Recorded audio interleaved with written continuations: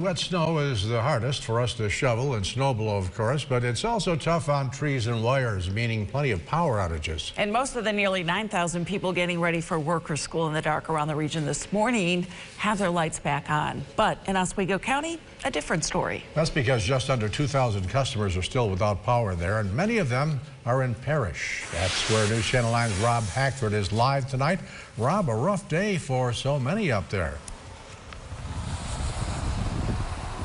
Yeah, Rod and Christy, a lot of families still don't have power right now, but they are getting it back slowly tonight. Jack, my photographer, and I actually spent most of our afternoon in this gas station. We're on Route 69, just off 81. They lost power twice while we were inside. They also lost it earlier this morning. It's been a lot of back and forth for almost everybody in the village of Parrish. And just down the road in the village, check this video out. This was the scene for much of the day. National Grid crews were there where a utility pole had completely toppled over, the snow weighing down those lines until failure.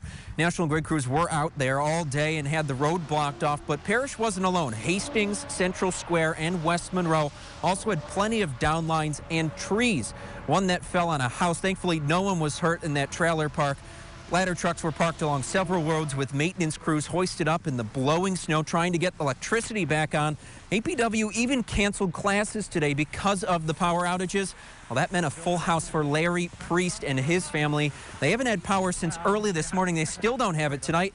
But around 1 o'clock today when we were there, their house was cold enough for this. Yeah, you can see your breath in here.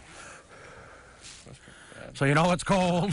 Well, I woke up because I see my clock flashing, and I thought, oh, power went out in the night. So I got up, turned the furnace on, and before I got back in bed, it went out for this long period of time.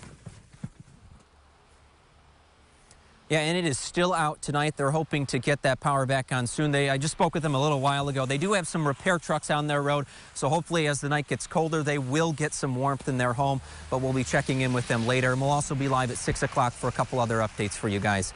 Live in Parrish, Rob Hackford, News Channel 9.